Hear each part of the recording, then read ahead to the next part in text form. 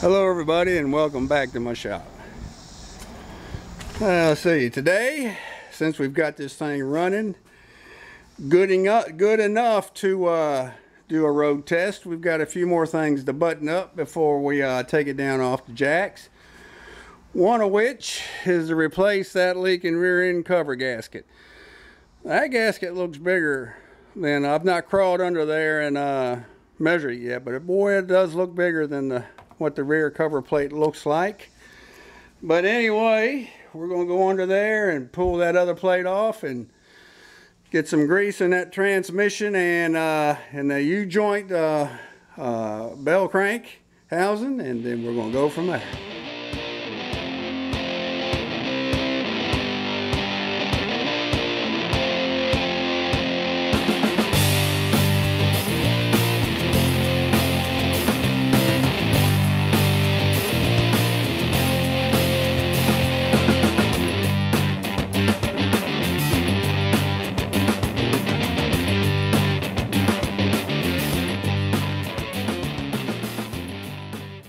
Alright, I've decided from running this thing about an hour and a half here in the shop, and it's sitting for 3 days, that radiator block cleaner should have had plenty of time to done its magic.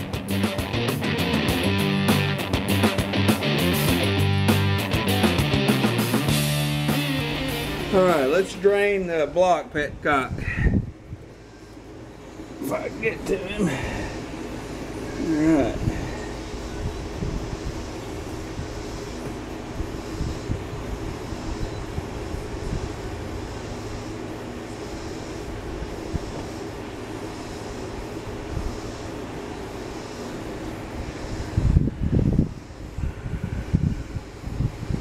Now he's barely dripping, so there's a lot of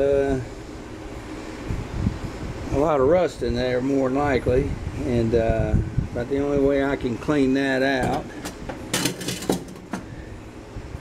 would be to screw that out and poke around. So I'm just going to let it slowly drip and drain down like it is, and then once it's done, I'll take that petcock out and I'll poke around in there and see if I can't get it to drip faster.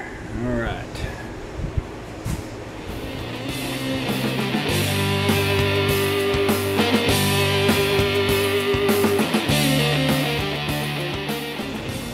Alright, after removing the petcock and poking around in there with a metal coat hanger, I got all kinds of crud out that was stopped up there at the hole, and it was gushing out pretty good. Now it's got a good flow going down, so anyway, there we go.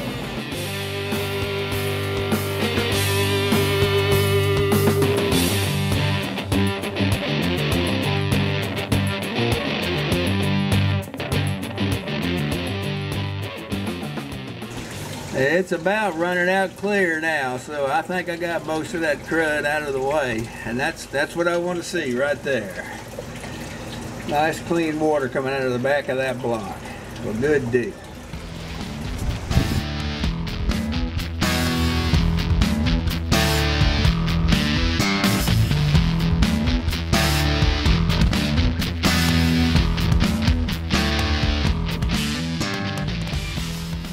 Alright, we're underneath here. I'm about to pull that cover off. You can see here he's been leaking pretty good. I'm gonna guess it's the cover, but it's hard to say. We'll know more when I get it off.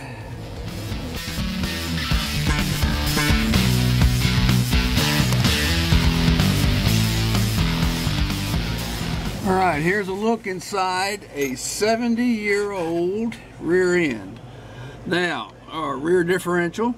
Now, I don't know if this has ever been opened since new. I'm going to imagine it has, but I don't know. I don't know if any gears have been changed.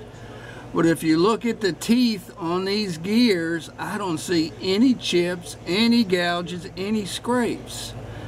I mean, I know this truck hasn't been worked on by anybody other than me since 69, because it was parked in 69. So I don't know what was done prior to 69, but I am just so impressed with the condition of the gears in this 70-year-old rear end. I mean, I had no problems, no whining, no bad sounds other than just a leak. And I believe the leak may be from the bolt holes, the bolts probably, because they weren't very tight. They probably just were loose from the years of use. But anyway, that's a this is the stock 411 gear rear end in a 49 Chevrolet pickup.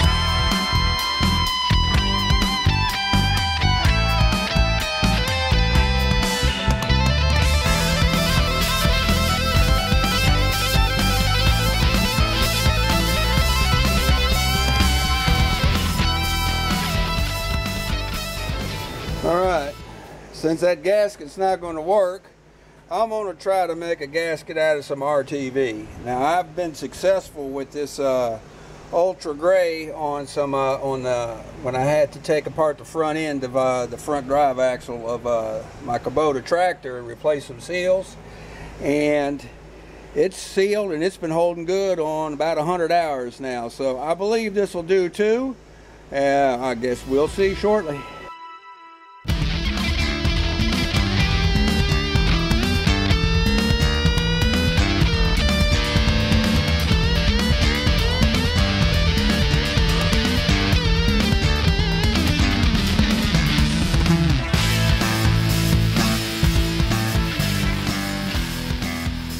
Alright, now we're going to put some grease in the transmission because we leaked some out when we took it out.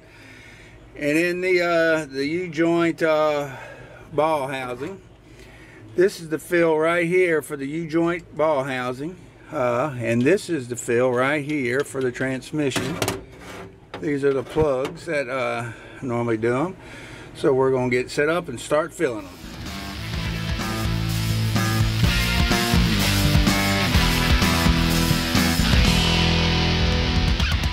Alright, I've got the transmission filled, and now I'm filling the ball housing, the U-joint ball housing. Now, from what my research indicated, I should have filled it with about a half a pint of the 8090, same oil that I put in the transmission. What I'm going to do is I'm putting the full pint in it, maybe a little hair more.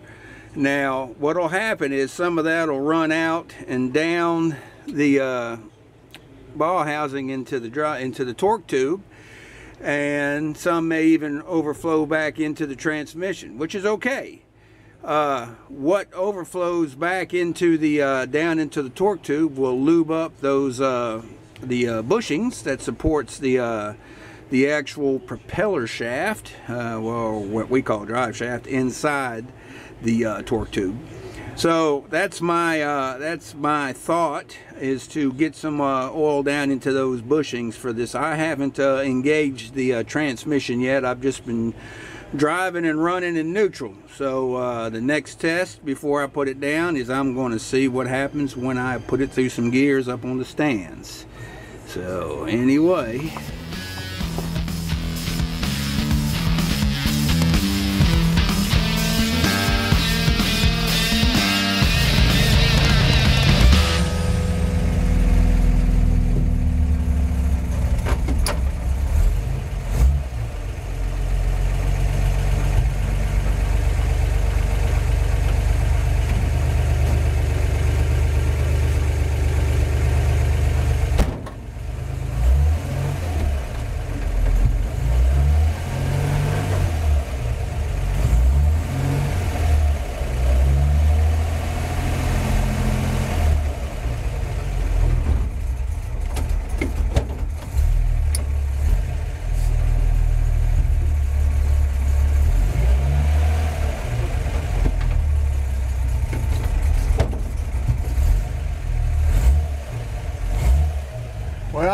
good that showed that, but I went through my gears, no unusual sounds, my wheels were spinning.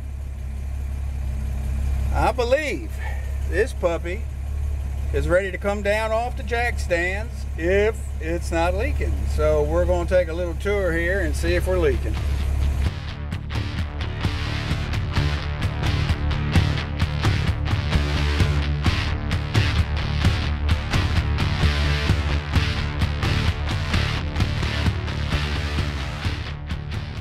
All right, it's off the jack stands and on its skins. And I hope I'm done from being underneath this thing for one more time. Here's my hazmat suit. Ripped up down there. Anyway, if it wasn't pouring rain right now, we'd be out there test driving. And who knows, we may be just test driving here in a minute or two. Let's see how the weather holds.